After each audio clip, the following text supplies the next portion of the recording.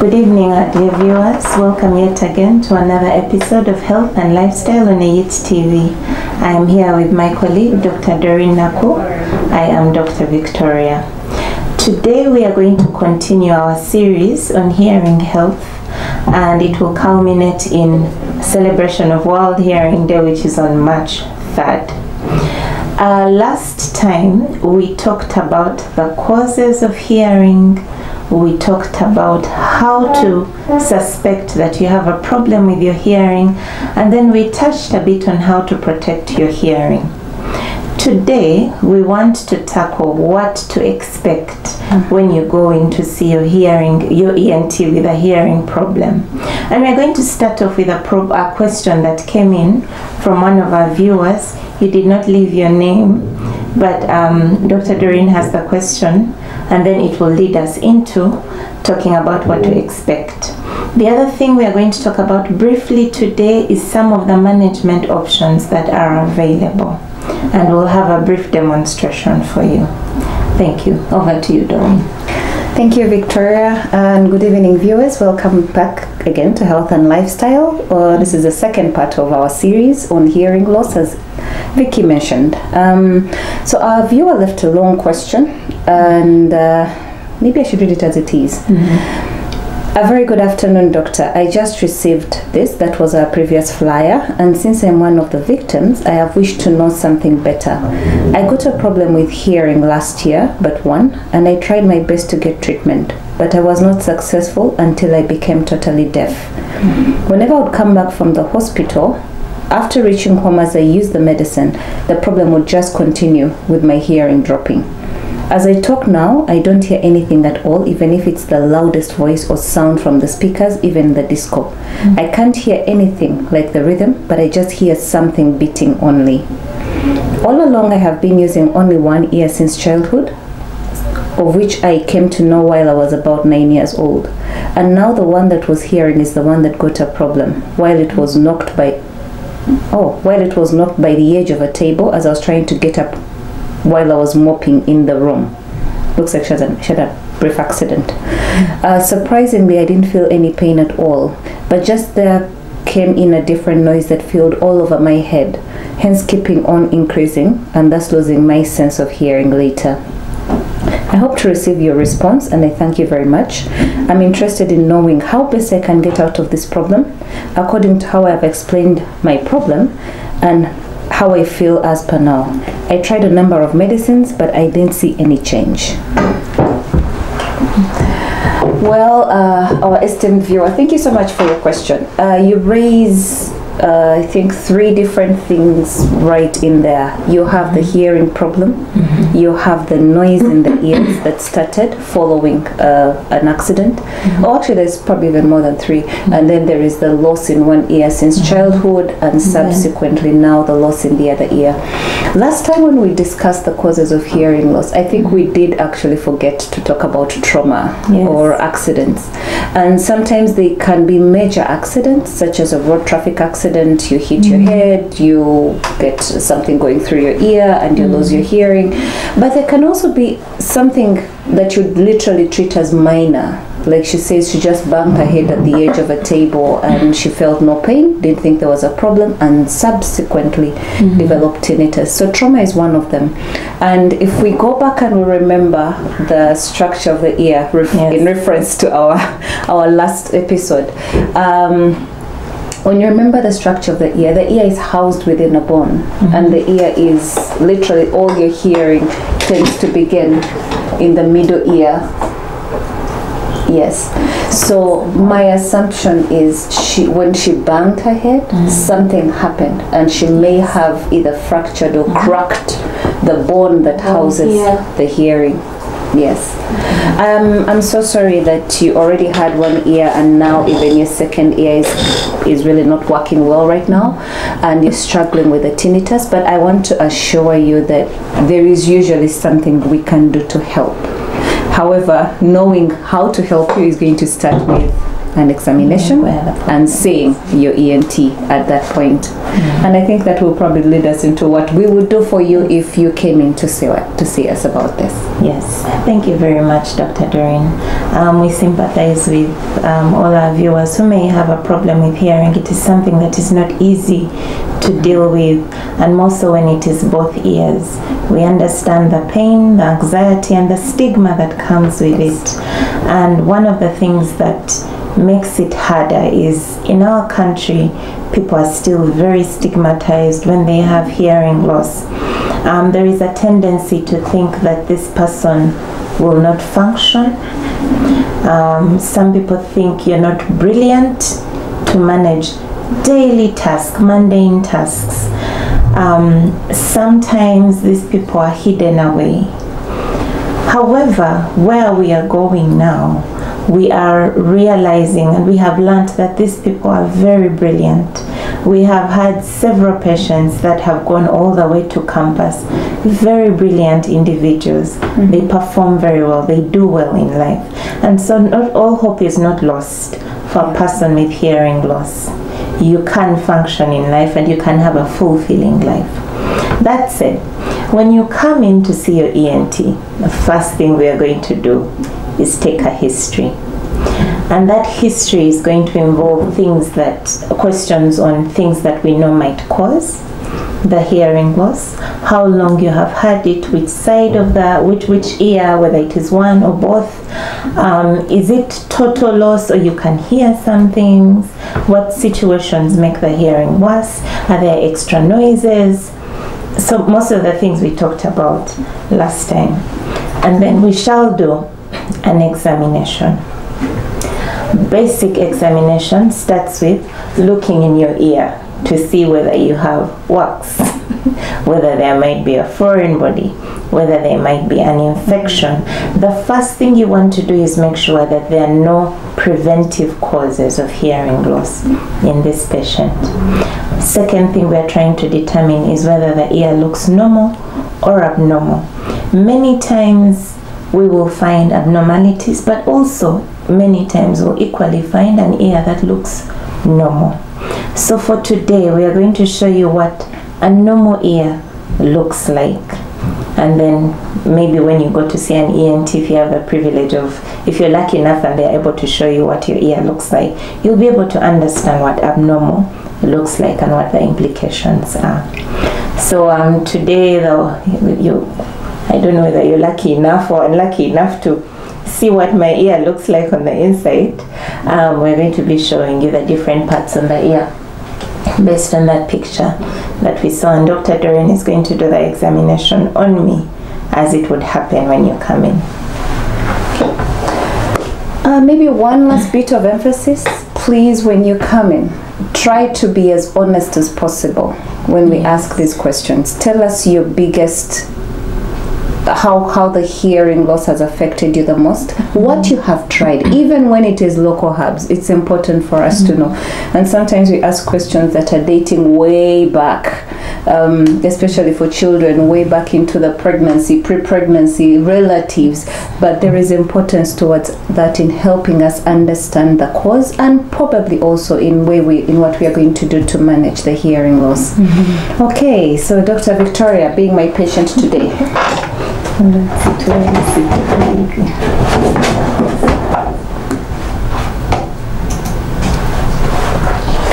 so there are many ways we can examine the ear, and it starts with just a basic inspection of your ear. We just want to take a look at the ear.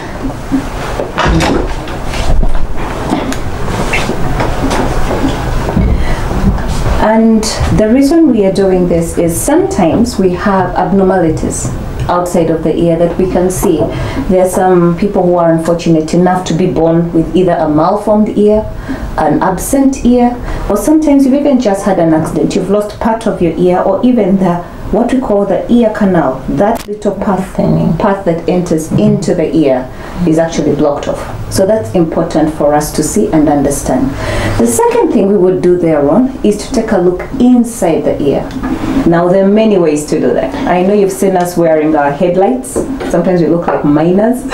They're quite big, but we can use just a basic light to take a look inside the ear. We can use something like this, which is very common, which is what we call a handheld otoscope. Some doctors, usually even general doctors, will have one of these, and we like this a lot for the children. They're less intimidating. But if you do come to us at Atlas, usually we have the privilege of having what we call a video otoscope.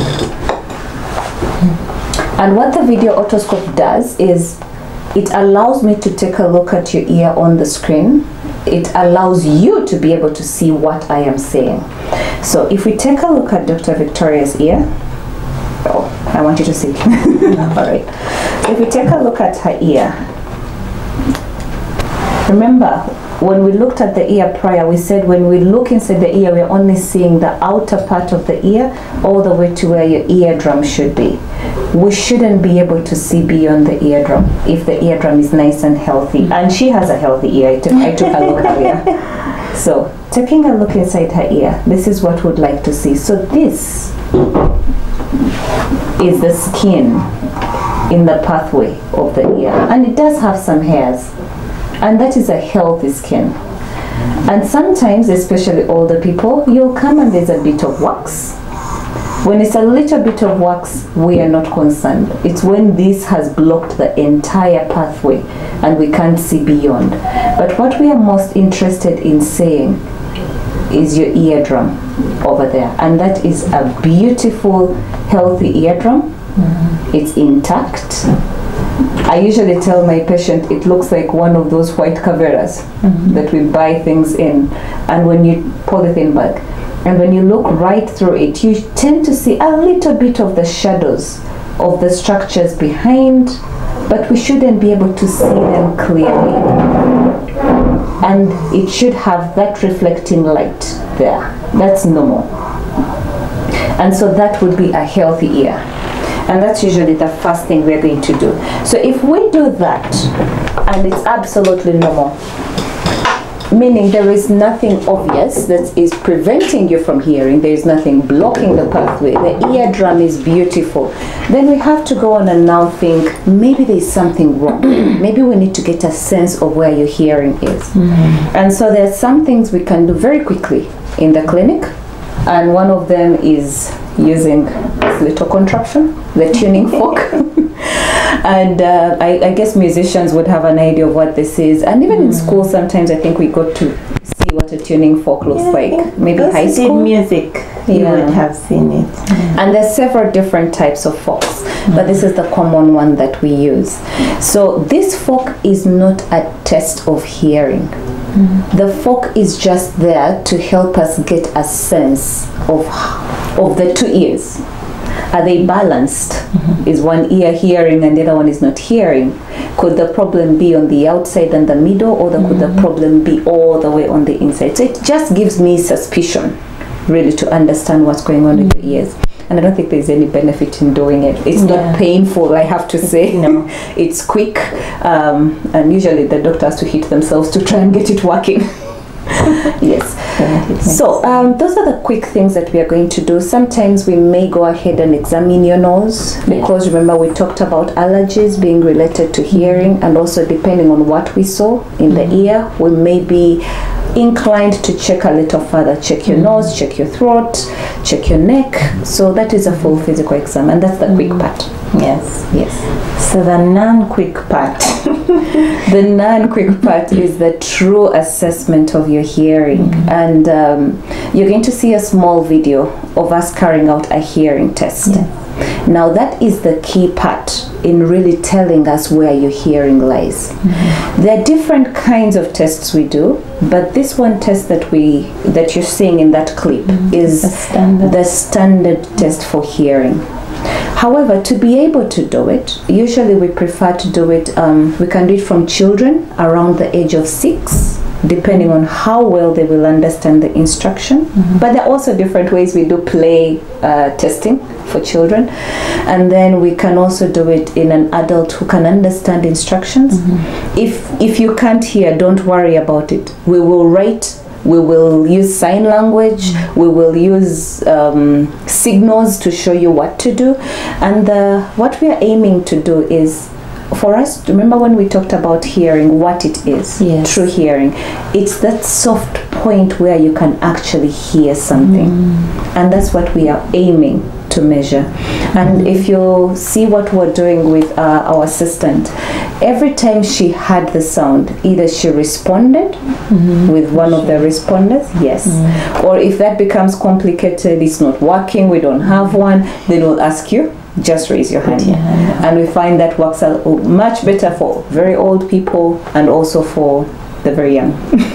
Yeah. Well, not the really, really young. No. The toddlers, 5 going downwards, will usually look for a response from the child, because usually a child will hear a noise and they'll react. So the babies, not the babies have a different test. But the toddlers, when you make a noise, they'll try and, what was that? What just happened? So that's the play audiometry that we use. So we'll distract them with something, then we shall produce the noise in their ear. When they hear it, we expect a reaction. When they don't hear it, there will be no reaction. So it can be done, but there's a bit of modification. And so because of that, when you bring a child, we'll usually book you for either a whole morning or a whole afternoon, because it takes time and you do not want to rush it. They will get agitated, they will get tired, they get fed up, they stop responding. So if you rush it, it's not reliable. Same thing with very old people. They get tired. Sometimes they'll sleep during the test because it's very quiet. But just for you to understand, it's not a 30-minute deal. When we make the appointment, it takes at least minimum 2 to 3 hours for an adult. Just for the testing for a child, it can be a full 3 hours. Yes. I guess we've entered a little bit into how long will the test take. So the test requires specialized equipment. It requires specialized training to be able to do it well, and also it requires the patient to be cooperative and be able to follow instructions. You will see a small clip of what the setup is like. We have very specialized equipment, but we also have a specialized room, if I should call it a sound booth, where we carry out the test. Yes, it does look like a music studio. And actually in building it, we had to find someone and say we need a music studio, so it should be dead quiet. There's a certain level of quietness that we measure for that room. Now the tests, you mentioned about 2 to 3 hours, and I agree. If the patient is slower, if they are older, if they are too young, it could take longer. But many a times, if young adults, say like you, it could be anywhere between 20 and 30 minutes. Yes. And also depending on how bad the hearing is, it also changes. There's so many different little things we have to do here and there to try and get your true sense of hearing. So when all that is said and done, we will end up with a result that we plot on a graph just as this. This is a teaching graph. Your graph won't have all these little dolls in it. And this is what we call an audiogram. Why we plot this is the result we are giving you to walk away with. But also this is the result that is going to help you understand how good or how poor your hearing is. Now, we have cutoffs for this. We have cutoffs. If you look at that graph on the what we call the y-axis, and then we have the x-axis. So these would be the different sounds the person keeps hearing. Some are high, some are low, and then this is the level of loudness that you require to hear them. When we draw your curve, for example, it gets louder going down. It gets louder going down. For example, if I tested your hearing, okay, we plot for different things, and everything ends up just around there. Okay, it's above the pink line there. So this is above 20. We like everything to be above 20. When everything is above 20, your hearing is normal. Okay, That means you can hear trees when the wind is blowing through them. You can hear the leaves rustle. You can hear fine birds singing in the trees. You can hear a whisper. That is a good place to be. The lower we go, the poorer your hearing. And if you look at this, they try to give you examples of how loud the normal sounds we listen to in life are. Like a child crying is quite loud. A child crying is at about 60. That is an infant really now throwing a proper tantrum, or a hurt infant. And they're crying at around 60. That should be loud enough for you to be uncomfortable enough for you to try and respond to that child.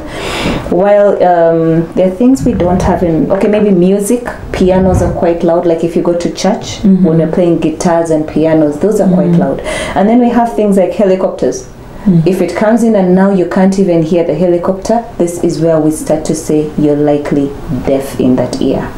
So anything below 90 we call a profound deafness.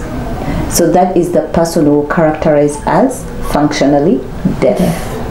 So my colleague who sent the question, you say you are deaf in one ear and the other ear is going out as well. Before we have this, we cannot clinically declare you deaf. What you may have is hearing that is not functional. So we need to run one of these to know where your hearing lies, and also that helps us determine what we can and cannot do. So this is the key test really that we should run. There are some other tests that we run, but they are usually to help us decide on what we can and cannot do, and if we are trying to establish where the issue is coming from. But this is a good place to start for anyone with hearing loss. Okay, so we talked about basically what we really do when someone comes in, minus the management. Before we go on to the management, we know that these services are available in Mbara, here at Atlas Audio and Medical. But where else in the country can someone get these services? Because we know our viewers are on YouTube. You might even be outside the country. Yes. So, like we mentioned, these are specialized services. We are lucky to be able to avail them here. So we at Atlas Audio and Medical, we can do both the basic, right from just a chat with your doctor to a nice exam. You can get your hearing test done. We can do both the basic and the advanced hearing tests. You could also get hearing testing done at the hospital, Mbara Regional Referral Hospital. Sometimes we have challenges there, but most times we are able to at least have a screening test, at least a screening test. At the minimum. At the minimum. And that gives us a sense of where your hearing is. So we have a diagnostic, and then we have a screening. A screening is usually a good place to start. Then we can declare whether you need to do further on a diagnostic. The other places, unfortunately, I can't think of another place in the southwest. We may be the only two places you could get a test that I'm aware of. The other places are in Kampala. I think there's Kampala Audiology and Speech Center, definitely Mulago Hospital. I think Kisenyi Health Center and I think there are probably a couple of other places. Gulu, yes, I know. I think Gulu, there is also a clinic where you can get some testing done, and likely Mbale. So, in all honesty, at least in every region there is a place. It may just not be easily accessible, but there is definitely a place. Yes, and most of these places are going to be privately based, but the general hospitals will have some sort of screening that can be done. I think Mulago is able to do a diagnostic test for you. Okay, so now that we know where these services are availed, when our patient comes in, we run our tests. There is no there may be preventable causes, there may be the non-preventable causes. And when we looked at the preventable causes last time, we talked about infection, wax, what else did we talk about? Foreign bodies, fluid in the ear. Those can be treated. You'll be given medication, or we shall take out the wax, we'll take out the foreign body from the clinic. That's the very easy part.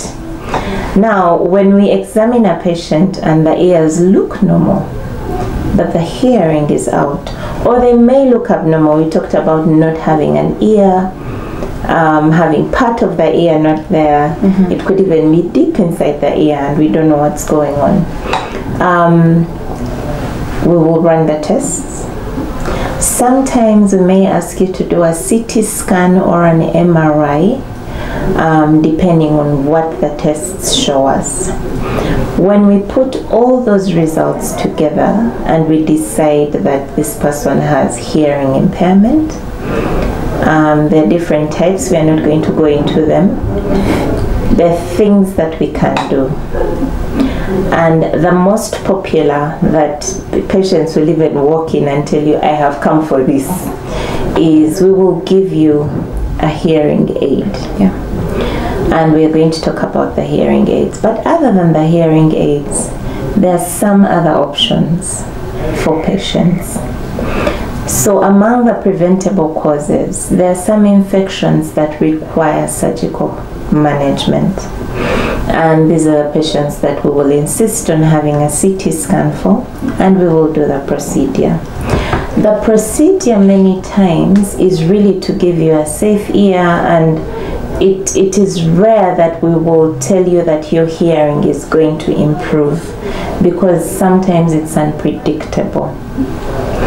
There are sometimes when we shall do the surgery and your hearing improves tremendously. Other times it may not change. So depending on the goal of the procedure, we will have a conversation with you and tell you, look here, your ear is unsafe. It is making it very possible for you to get maybe meningitis, which would kill you much faster. And so the purpose of doing the surgery is to give you a safe ear, prevent further infection most of the time. There are other procedures that can be done, particularly to improve hearing, and that is a discussion that would be had when you're here, and we can talk about goals and expectations, which is a big part of managing hearing loss. But now on to the other side that I know people are really, really interested in hearing about. It is the hearing aids and other such devices. I'm going to ask Dr. Doreen to take us through these devices. We have quite a number, assessment for them, preparation for them, who is a candidate for the aid, who wouldn't function well with an aid, and what other options can be given. Okay, so you open a whole new chapter. Hearing aids, it's very wide. Some of us know them, some of us don't know them. Many of us are afraid of them, and many of us don't also know how many options we have available to us. So hearing aids, to begin with, is, in the most lay term possible, is a personal microphone for you. That is the easiest way I can put it. Yes, for you as an individual, for your ear as an individual.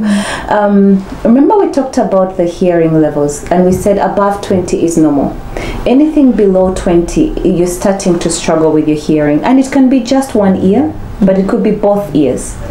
And I think last time we mentioned different types of hearing loss, and we have what we call conductive, where the problem is in the outer and the middle ear, and then we have what we call a sensory neural, where the problem could be in the inner ear or in the brain. And then we have the mixed, where you have a little bit of both, but it doesn't make so much of a difference. Now, you asked a question, who is eligible for hearing aids? It's both an easy and a difficult question. I would say anyone with hearing loss is eligible for hearing aid. But yet, the worse your hearing is, sometimes the less likely you are to be eligible for our conventional hearing aids. There are some other types of devices that are more advanced that we actually surgically implant in the ear, and that is for when things have gone to the profound levels. But today, this is the most interesting part, and we're only going to talk about this. So let's assume you have come in, you have your hearing problem, it's bothering you, you are not communicating with family, you need to watch your TV at full volume and everyone is saying it's just making so much noise, you're missing conversations, you sit in meetings and you can't pick, you sit in church, you're struggling, and you've come in and we've run the test.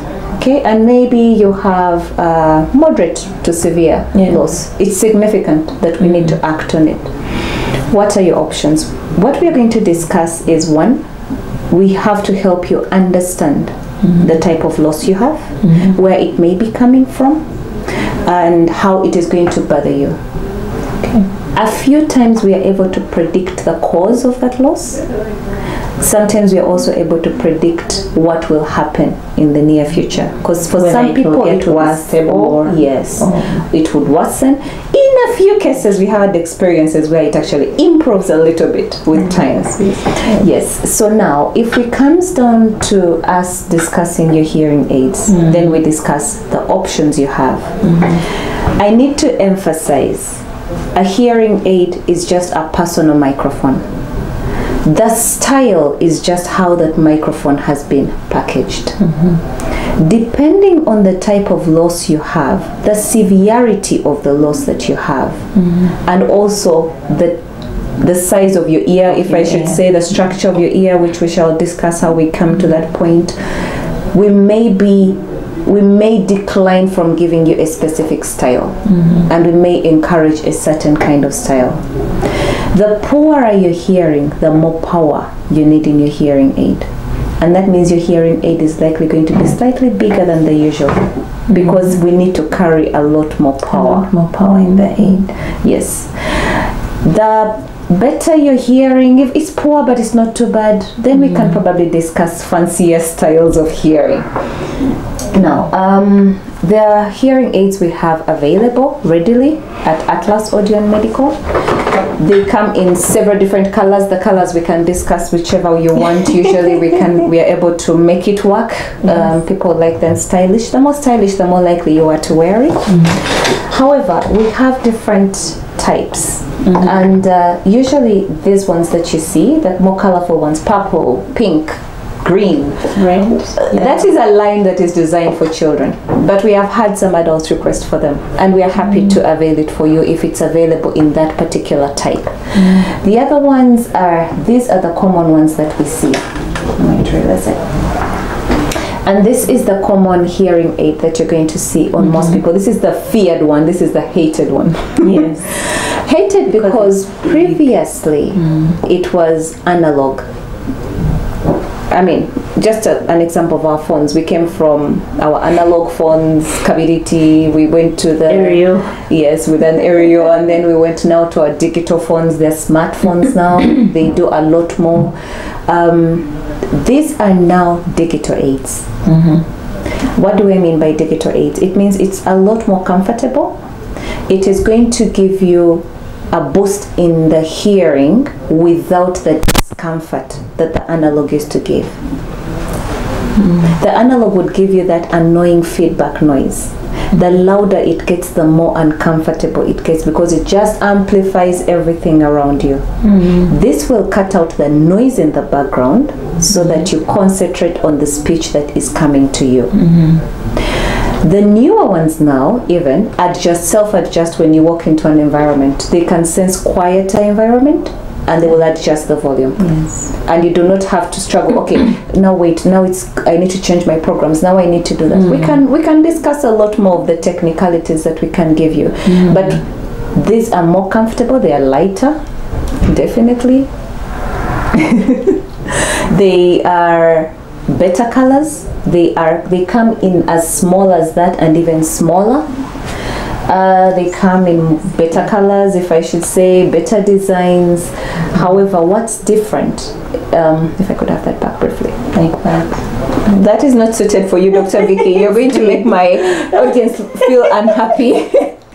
So there is that small part that enters your ear, which we call the impression. And this is the part that most people really are most uncomfortable with, because they tend to be big and very uncomfortable. It's a weird fit. It's a strange fit, but technology has made them a lot better. You can see that is clear.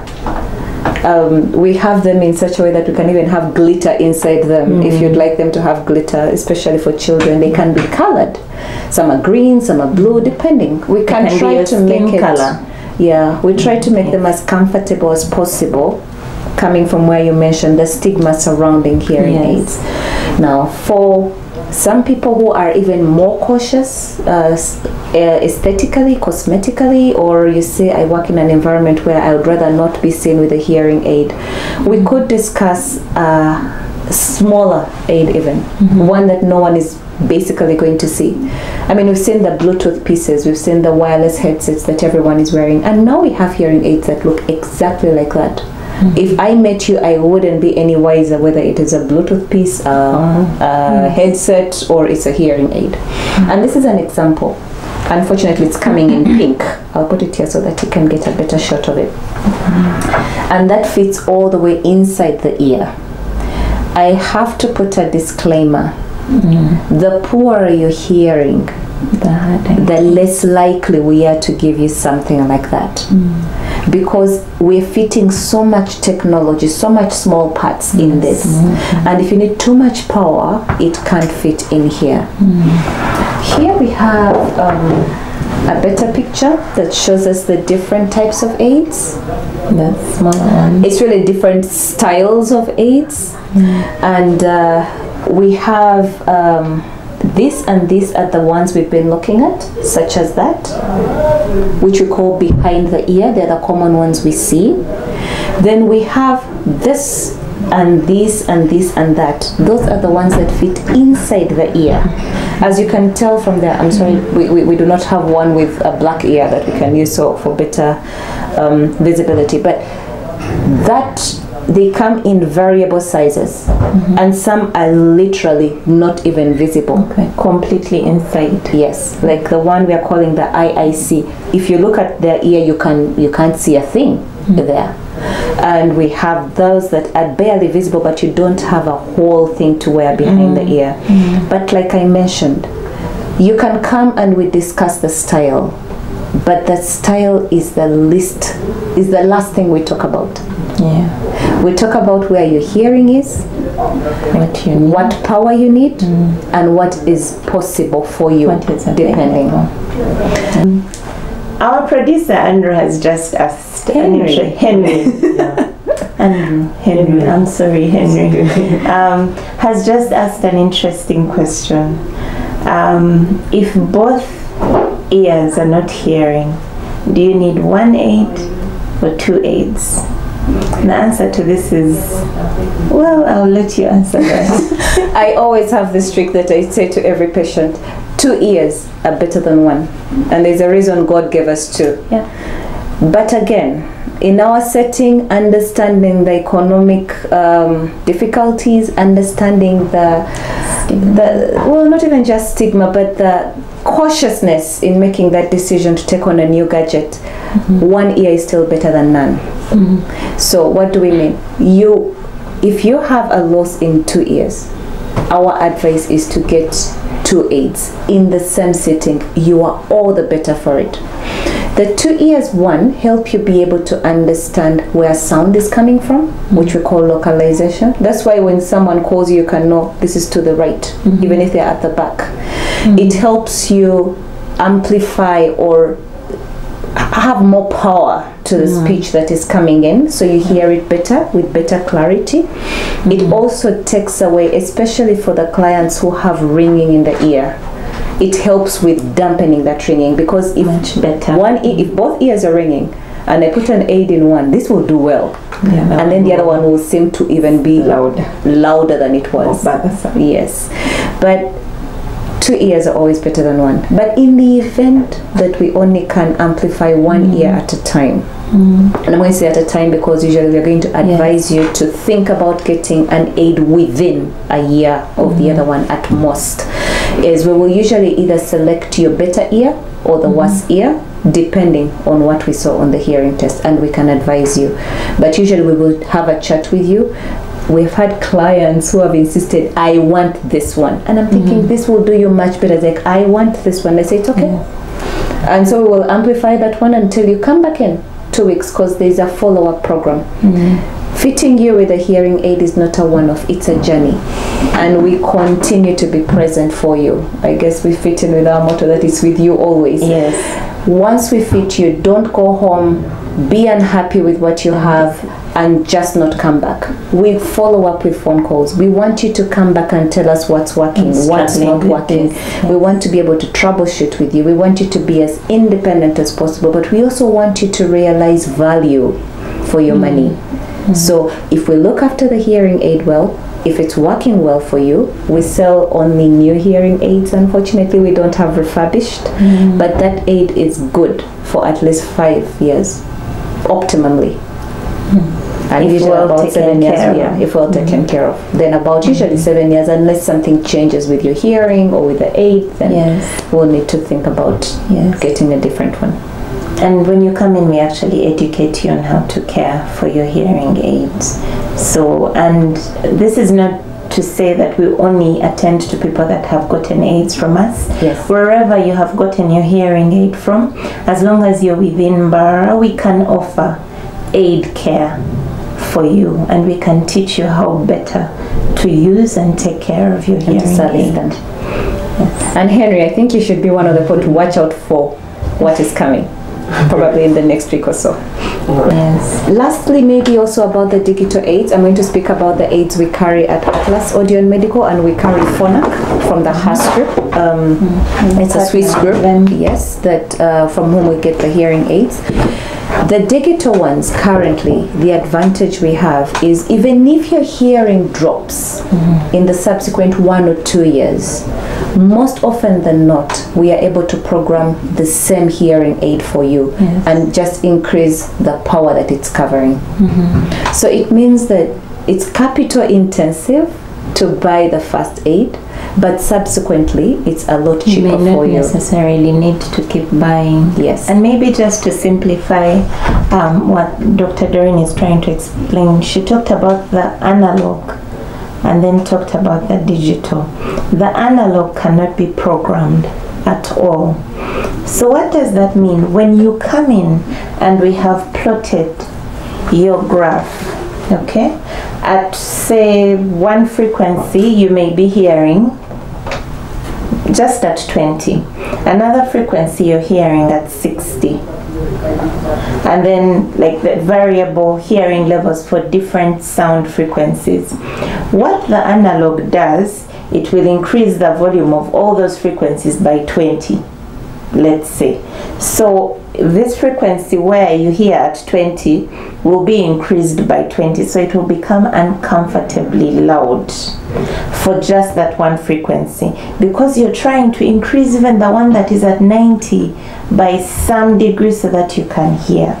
What happens with the digital is we can program it according to the different hearing levels of the different frequencies. So we connect it to the programming software in the computer and we program it for you.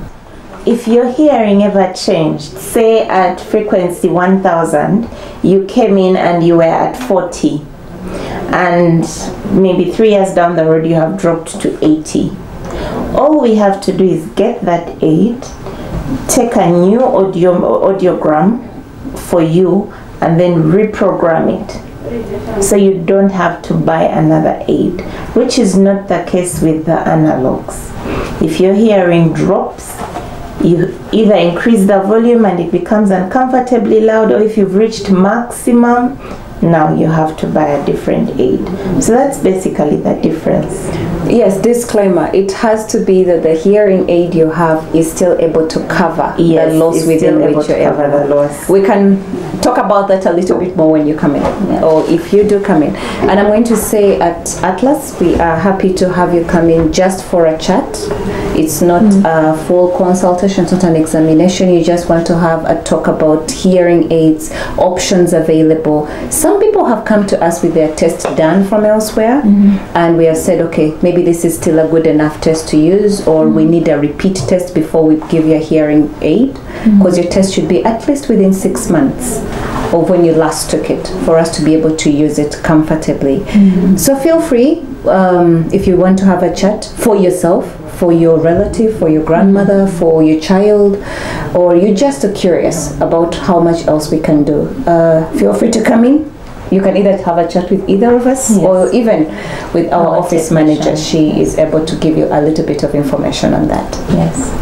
Thank you very much. Now that we have covered all of that, what happens to someone who is not a candidate for a hearing aid? So not being a candidate for hearing aid, usually that means your hearing levels have gone to a point where we are lying when we say we are going to give you a hearing aid and it should give you good hearing. We have to always discuss the expectations of the hearing aid. The hearing aid does not only serve to amplify sounds or to improve your hearing. For people like our colleague or our friend who sent in the question, we actually have hearing aids that help with that tinnitus, that ringing that you feel in your head, and helps to adapt or to mask it, to dampen it, so that you can feel less bothered or less... Cancel it out. Well, yes, a little bit, yes. So we can use them for tinnitus masking or tinnitus management. But in the event that you came in and we're at that point where we can no longer discuss a hearing aid, then we are going to have to discuss the more advanced types of hearing devices.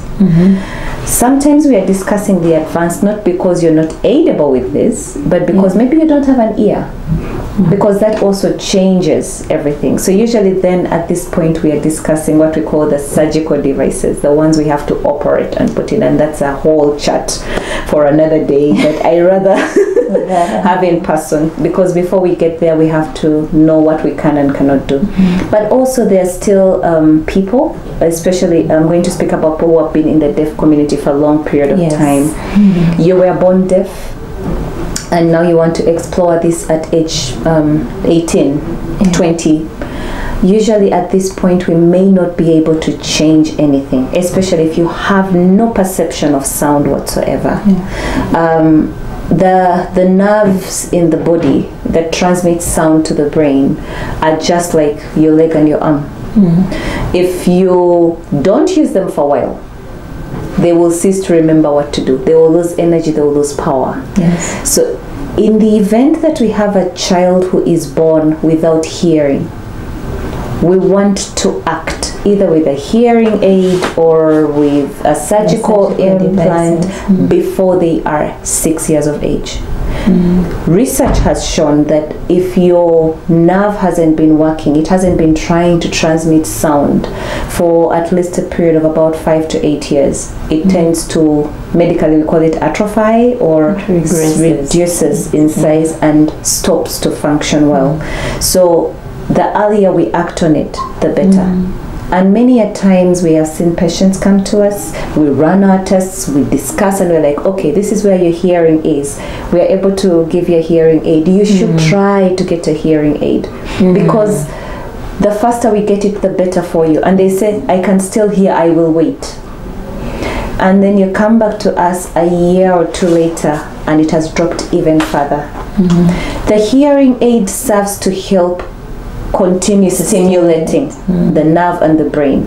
So you're likely to remain where you are much longer than the person who waits and drops further, because the longer we wait, the less we are sending, the less the nerve remembers what it's supposed to do. So basically getting a hearing aid is not an emergency, but it is advised. It is urgent that you get it, if advised, early enough.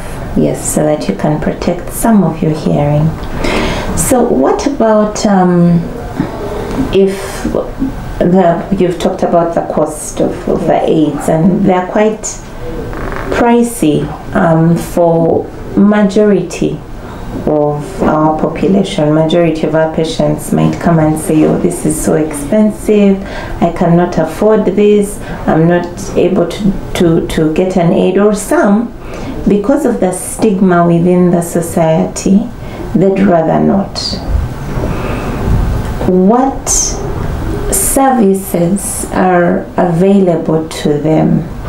And at this point we may only be able to speak for Kampala and maybe Mbarara, but what things can be done for such patients in way of rehabilitation or habilitation? Are there like we talked about the sign language, because the main issue with hearing is not being able to communicate and not being able to be understood. So are there options where these people are able to communicate, be understood, and understand other people? Yes, sign language is a whole language. I know we have some deaf schools in the West. I think there's Chegegwa, there is somewhere in Nyakayoja, sorry, not Nyamitobora. And then I'm not sure about any right within Bara, but there is a deaf society. I think they used to have an office around Pelican Building. I'm not sure where they are currently. And I think they will be able to advise. I am not very conversant with that. In Kampala, I think there are other schools. There's Ntinda School of the Deaf. It's the one I know for sure. Yes. I'm sure there's so many others elsewhere, but there hasn't been a lot of energy put into it. I want to say that you're taking me towards rehabilitation, and this is definitely part of rehabilitation. But you're going to wonder that I gave this child a hearing aid while it's still signing. Sometimes we need to use both languages. We need to use the input from the ears, but also they use the sign language to help them communicate faster and cope better. I guess where I'm coming from is there is no reason that someone with deafness should be kept at home, that they cannot function on their own. We need to aim to give them a level of independence, because other than the deafness, if they have nothing else going on, they're just like you and I. Yes. And they're going to grow, and they're going to be expected to be good citizens and constructive members of society. So in all honesty, when it comes down to the hearing thing, it's about a good chat and understanding on what we can and cannot do. We have provided hearing aids to people in the profound levels. But why? Because I want you to be able to perceive sound so you can tell when there is danger. Yes. Because they can know a car is coming. They can know a border is closed. They can cross a road all by themselves. And that, believe you me, is a lot for independence compared to being told there's nothing we can do. Usually there is something we can do, and in the event that we can't, we would definitely get in a counselor and introduce you to the Deaf Society so that you can figure out how to survive and how to have a better quality of life, if I should say. I don't know if I'm even answering your question at this point. I guess where I'm coming from is I'm hoping that we can start triggering our viewers to think about the Deaf Society as more than just their handicap, you know, because we have had stories. We did some research a few years ago, actually, during the lockdown or just pre-lockdown, and it's interesting what you hear from the community about people that do not hear. We've had stories ranging from when a child cannot hear, they're the kind that other relatives will hire to take care of their cows on the farm, and yet when it comes to the side of the law, someone with deafness, when they commit a crime, they're still convicted like a normal person. So why do we have these double standards? We need to treat them as normal people in the society in every aspect and not exclude them in some aspects. They can contribute meaningfully to society, and we need to start the discussion or the conversation surrounding stigma towards deafness or hearing loss in our communities. All right, thank you very much, Dr. Vicky. Thank you very much. As she mentioned earlier, all this, we are talking a lot about hearing loss. What can we do? What is it? What is available for you? And all this is culminating, as mentioned earlier, onto a celebration of World Hearing Day, or acknowledgement of World Hearing Day. Many times it says celebration, I think it's a big party. It's not going to be a big party. And for the theme for this year is to hear for life. Hear with care. Hear with care. And what does that mean? It means if you have your hearing now, little as it may be, normal as it may be, you want to protect it. You want to guard it jealously. So we want to see how can we protect our hearing. One of the other things that we didn't talk about, among the things we can offer, are what we call noise plugs. Noise plugs, especially for people working in extra noisy environments. I'm thinking welders, I'm thinking people working in the clubs. That is a lot of noise over a long period of time. People work in factories, in the noisier parts of the factories. You have to walk through several times in a day, even if you're not working in that section. And it's important for you to jealously guard your hearing. You may not feel the effects today, but the effects may come on much later when you really do need it. And it's terrible to lose something you had, because you definitely feel the loss a lot more. So in lieu of that, we welcome you to acknowledge with us World Hearing Day. We'll definitely be giving out a little bit of information as we go along, so keep tuned to AETV. Check in on their page every once in a while. There'll be some information that we probably couldn't cover here if we tried. And that said, also watch out, we may have something special for World Hearing Day for some of our viewers who we think are very high risk population. Yes. Otherwise, thank you very much. Good evening. Thank you for viewing in to Health and Lifestyle on AETV. Have a good evening.